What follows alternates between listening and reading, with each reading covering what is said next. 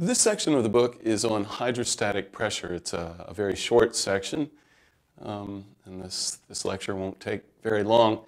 As you may guess from the title, hydrostatic, hydro means related to water, static means motionless. The hydrostatic pressure relates to pressure experienced underwater that's not moving.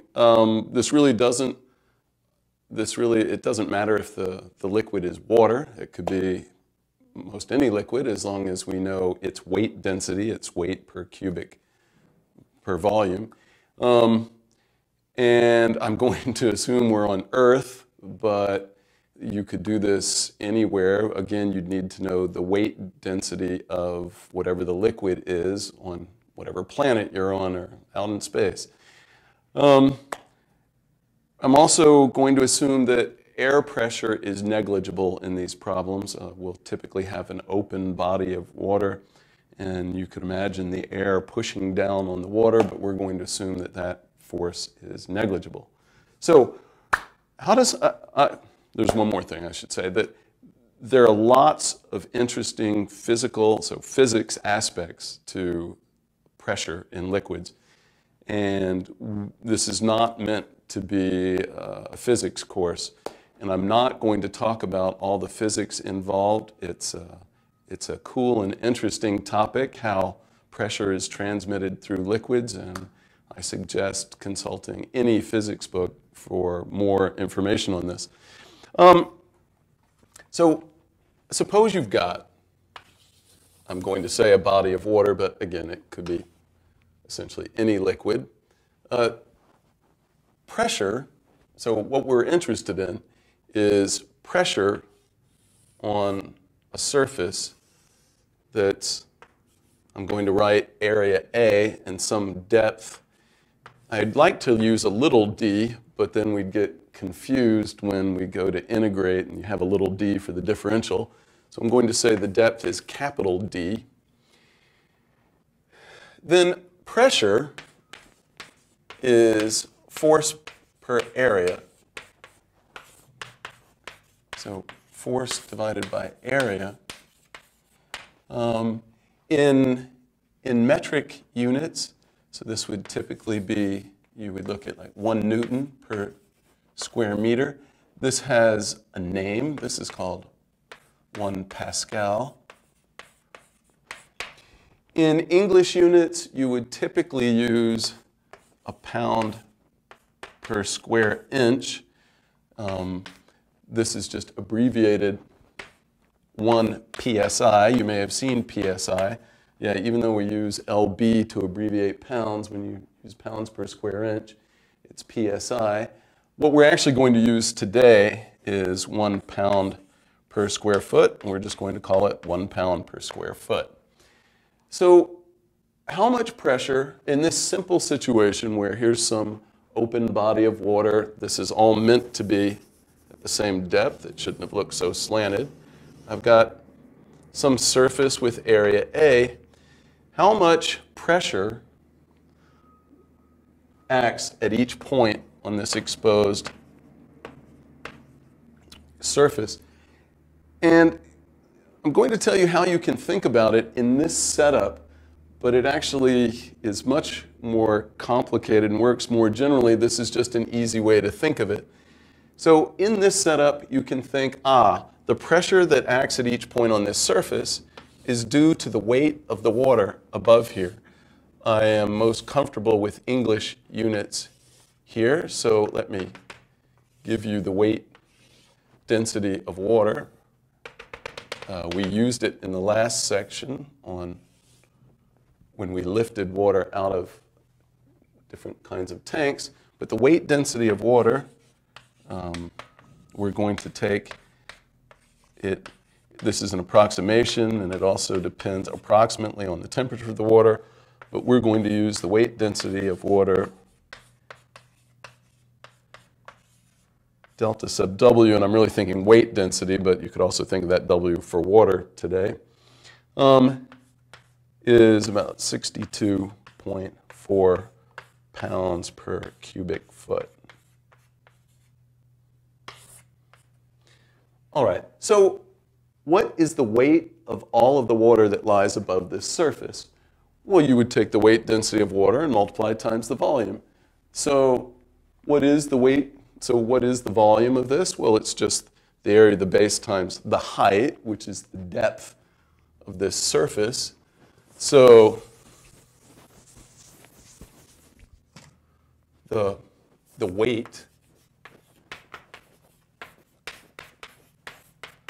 of water above the surface, or the plate, whatever you want to think of it as. The weight of water above the surface is, well, just the weight density of water times the volume of water. And that's the weight density of the water times the volume of the water, just the area of the base times the height, A times D. So this is the weight of water above it. This is force. And then you would divide by area to get the pressure at each point. So the pressure at each point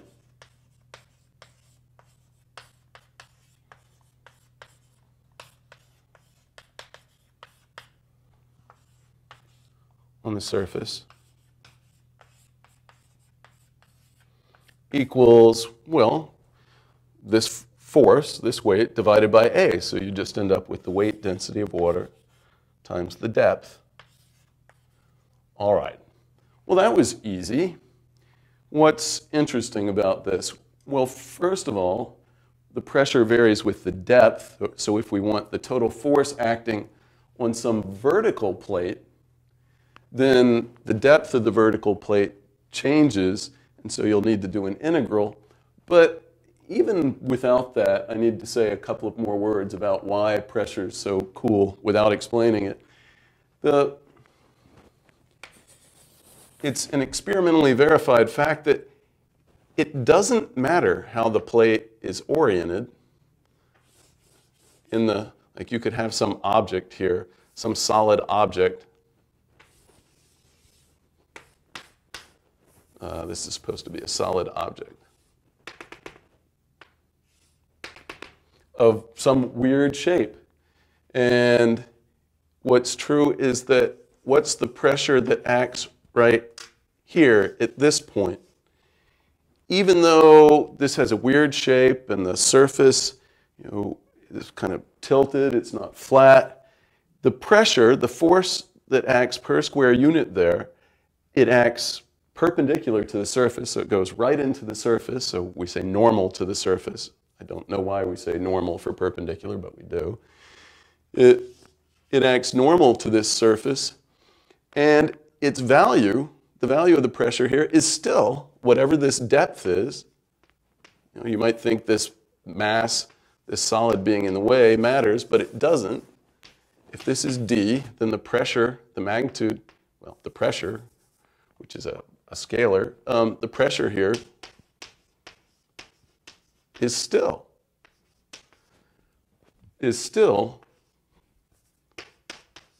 the weight density of the liquid, so the water, times the depth of that point. So that's kind of cool. But pressure is even more interesting than this. You could have a completely, so this is why the simple explanation isn't really all that's going on. You could have a completely sealed container of water, and it's open over here. And the water level, this is all full of water. And you have your plate over here, or a solid object, and we're looking at its surface. You might think, after the explanation I gave for how you could think of where the pressure comes from, that you would just look at the weight of the water directly above the surface. That is not correct. And it's weird, and I'm not going to go into it. It's not, it's not a nice, easy integration problem. But it's true that it's still, how much pressure does this experience? And what do you call the depth here? Strangely, I mean, you may think it's strange, but The depth is measured from here. So this is the depth when you're in a strange, like kind of closed container like this, that you take depth measured from this top free part of the surface of the liquid. It's interesting. We're going to pretty much, the problems we're going to be interested in will typically have an open surface to the water above the part that we care about. But it is interesting to know that this is true. One final thing that I should mention, and I'm also not going to go into this because it's a long, interesting discussion that's best done in multivariable calculus. But the fact that the pressure depends on just the depth and acts in all directions explains Archimedes' principle, the principle that the buoyancy force that acts on an object is equal to the weight of the displaced liquid. It's an interesting topic. It's the discovery that supposedly made Archimedes leap out of the bathtub and run through the streets naked yelling "Eureka!" But we're not going to go into that. But that's another interesting physics topic related to hydrostatic pressure.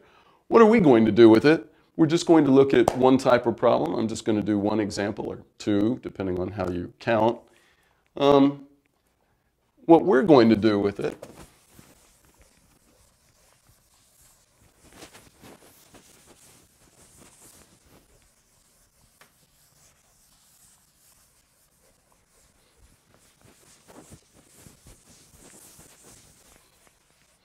let me write up here that we're taking the weight density of water to be 62.4 pounds per cubic foot. All right, what are we going to do? We're going to suppose that we have a small dam or maybe a swimming pool. Either one, it doesn't matter. Something that I'm going to have something that I'm going to fill up with, or maybe not fill up, but it's going to have water in it. So my perspective is not so good. All right, so what I want to assume is I've got something. So here's something that will hold water. Think of a swimming pool or a small dam.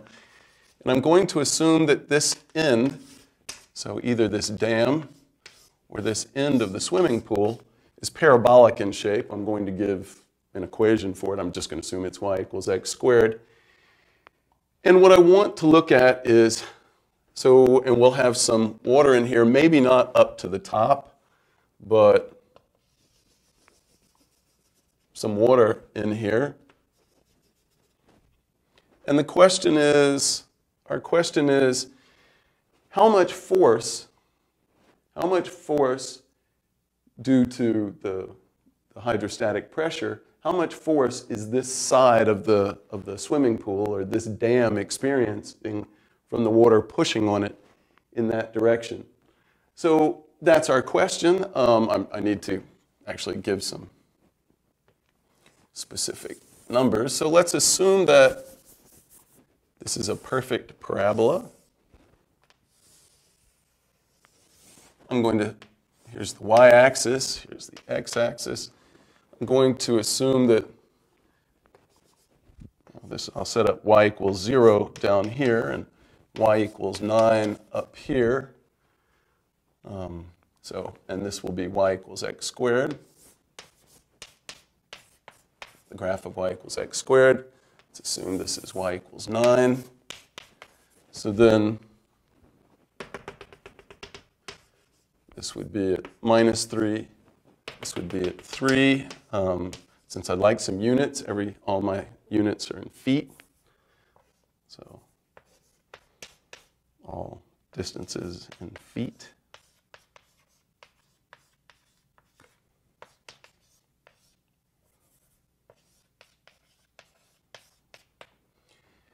And I want to look at, I said 1 or 2 examples. I'm going to either assume it's full, so that we have water all the way to the top, And then in the other case, I'm going to assume we only have water up to y equals 4. So, and then I want to calculate how much force. So my two questions are,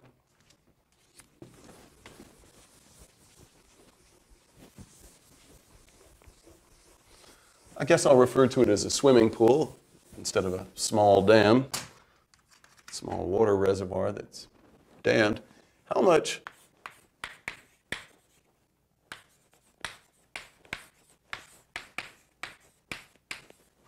force acts on the parabolic end of the pool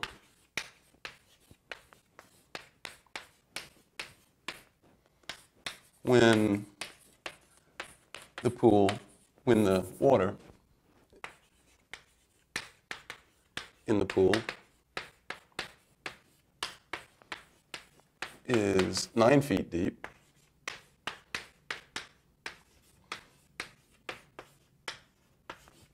and what about when it's 4 feet deep?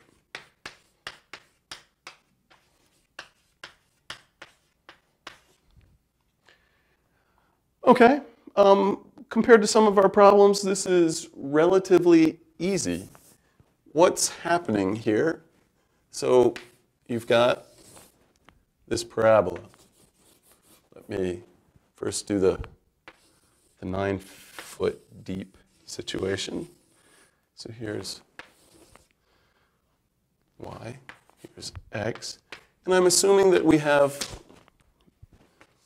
here's y equals 9. I'm assuming that it's full of water. This is an end view. We're looking from either inside the pool towards this end or from outside the pool back the other way. But since we would like for our force to come out to be positive, I'm going to assume we're looking from inside the pool, and we're talking about the force that the water pushes against the pool with. So I'm going to get positive force because I'm going to say that's the positive direction. All right. So how do you do this? Well, the pressure, the force per area, so the pressure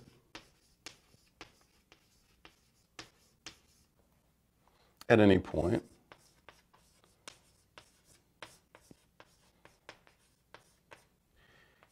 is the force per area. And we know that the pressure at any point is the weight density of water times the depth at that point, the depth of the water at that point. But what's happening is the depth changes as we move down the face of this wall. So what do? Well, you do the infinitesimal problem. So take some y coordinate, which also corresponds to some depth, some y coordinate where you have water. Look at all the points that have the same depth at that y coordinate. Well, that's all the points at that y coordinate. But then we need to thicken it an infinitesimal amount to get some area. So you thicken this, and so here we are at some y coordinate, but then you thicken this to get a little by some infinitesimal change in y dy to get something that has an infinitesimal area. So what do you get then? We're going to take the pressure, multiply times the infinitesimal area, and we'll get the infinitesimal amount of force due to the hydrostatic pressure that acts on this strip. So what we're getting is that the infinitesimal force due to that strip is the pressure, which is force per area, so the pressure, which is force per area, times the infinitesimal area. So this is force per area. You multiply times an infinitesimal little area, and you get the infinitesimal amount of force due to the hydrostatic pressure that acts on it. So we're just going to get that dF, the infinitesimal amount of force from that is the pressure, which is delta sub W, times the depth times an infinitesimal amount of area. So that's what we get without putting in what everything is. Of course, we need the depth in terms of y, and we need dA in terms of the y coordinate. And then we'll integrate dF over every y coordinate where we have water, which is from y equals 0 to y equals 9. So that's what we do.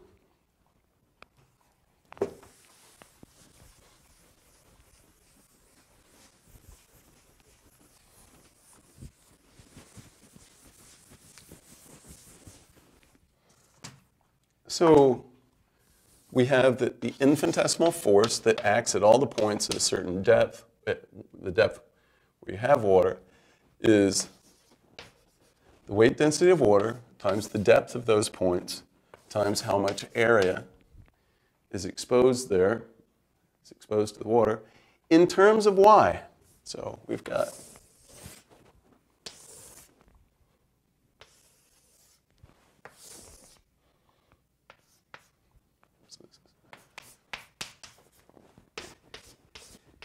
as a function of y, what's the depth? Well, when you're at a fixed y coordinate, so here you are at some y coordinate, then between 0 and 9, the depth is this distance. So this distance is y, this distance is 9, so this distance, the depth, in terms of y, is 9 minus y. So what we're getting is that dF is, I'll put in the 62.4, so everything's going to come out. This dF will have force units, pounds. And this is 9 minus whatever the y coordinate is. So for instance, when y is 0, the depth is 9. So that's down here. When y is 9, the depth is 0. Perfect. That's the depth. What's dA? dA is this infinitesimal little area. So it's this length times the infinitesimal height, dy. So I'll just write length in here for now, but it's this length times dy. We need to have an expression for that length in terms of y. Of course, it clearly depends on y. When you're down here, that length is very close to 0, and at the bottom it's 0. At the top, that length is, well, this is minus 3, this is 3. So that length is 6. What is it in terms of y? You have to think about it. It's this x coordinate minus this x coordinate. Well, but this curve is y equals x squared. So if you're given y, what are the two, in terms of y, what are the x coordinates? Well, the negative one, this x coordinate, let me get rid of some dotted lines here. This x coordinate, you're given y, the question is, so what's x? Well, x is plus or minus the square root of y. And this one is minus the square root of y. This one is plus the square root of y.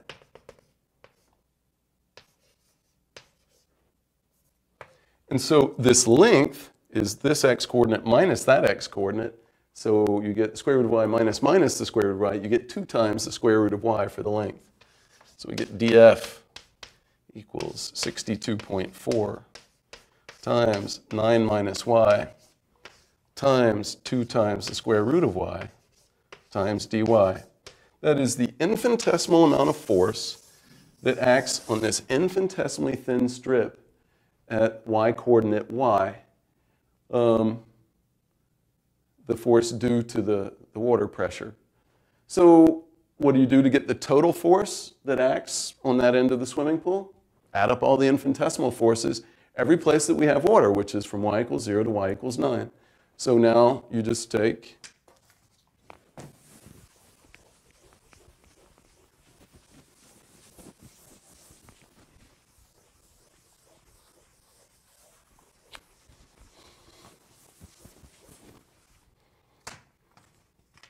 so the total force is you add up all the infinitesimal forces as y goes from 0 to 9. And we just said that that infinitesimal force is 62.4 times 9 minus y times 2 times the square root of y times dy. And this, of course, comes out in pounds. How do you integrate this? So easily. I guess I'll go part way. I'm not sure I'll figure out all the numbers, but the 62.4 and the 2 are constants multiplied times everything. We can pull that out. That is 124.8 times the integral from 0 to 9. How do you integrate 9 minus y times the square root of y? Multiply them together and rewrite the square root of y as y to the 1/2. This is 9y to the 1/2 minus, this is y to the 1 times y to the 1/2. That's y to the 3/2. So you get y to the 3/2 dy. And then you use the power rule twice. 124.8 times, you get 9 y to the 3/2 over 3/2 minus y to the 5/2 over 5/2, evaluated as y goes from 0 to 9. When y is 0, this is 0, so the value that we get is just what we get when we plug in 9. So what you get, and I picked a perfect square so that you really don't have to use a calculator. Most people probably still would, but you don't have to. If you invert the 2/3 and multiply, you get 18/3, so you get 6. So we get 6 times 9 to the 3/2. You can take the square root of 9, that's 3 cubed, that's 27. And then minus, invert this, so minus 2/5 of, you take the square root of 9, that's 3. 3 to the 5th, that's 3 to the 4th, which is 81 times another 3, 243. This is a dot, not decimal. So you get whatever you get. This is still in pounds. I'm not particularly interested in the number that you get, although we could work this out. This is how many pounds of force that water is exerting on that end of the pool. Okay, the only other thing I want to say is, well, what happens if the pool is only filled to a depth of 4 feet? So now I've kind of changed my use of the word depth there. That was kind of what you would say in ordinary English. It's like, in common everyday speech. I mean that you filled this swimming pool, and this distance, the top of the water is at y equals 4. So what changes? So now I'll just change this to y equals 4. And now we've got water. And yeah, there's some wall of the swimming pool up here, but it doesn't matter. There's no water pressure. There's no water pushing on that. So what we get is exactly what we did in the last problem, or what we did just a minute ago, except now you replace y equals 9 with y equals 4. Of course, that changes some other things. For instance, this is at minus 2. This is at 2. But what does it change in our integral? Well, let's see. We need this infinitesimal amount of force. It's still the weight density times the depth. What's the depth now in terms of the y coordinate? It's 4 minus y. This distance is 4. You're at some y coordinate, y. So this distance is now 4 minus y. I can still write length and dy because we're still going to take these horizontal strips at a given depth. What is the length of that horizontal strip in terms of y? Well, it's still the same thing. It's still the square root of y because, 2 times the square root of y, because this curve hasn't changed. It's still y equals x squared, so the x coordinates are still plus or minus the square root of y. And this is minus the square root of y, and this is plus the square root of y. You still get the same thing. This better be a 4. But your limits of integration, of course, now y just goes from 0 to 4. So all that changes in our integral, but it'll dramatically change the force, I'll let you work that out. Y will go from 0 to 4. Y goes from 0 to 4. And the depth is 4 minus y. But the rest of this doesn't change. And you calculate this new integral the same way you calculated the other integral. You pull out the 2 and the 62.4, multiply this times this, use the power rule twice. I'll let you compare the different forces that you get. This is the kind of problem we're interested in for hydrostatic pressure. It's kind of a simple application of it, just to vertical plates or vertical surfaces inside some body of water or inside some body of some liquid. You really do need multivariable calculus to deal with really more complicated situations, and multivariable calculus does explain from this pressure point of view where Archimedes' principle comes from, but it's not easy. So we'll stop here, and in the next section we'll start completely different topics, no longer applications of integration, but our start of looking at polynomials and infinite series and understanding functions by writing them as like kind of never-ending polynomials.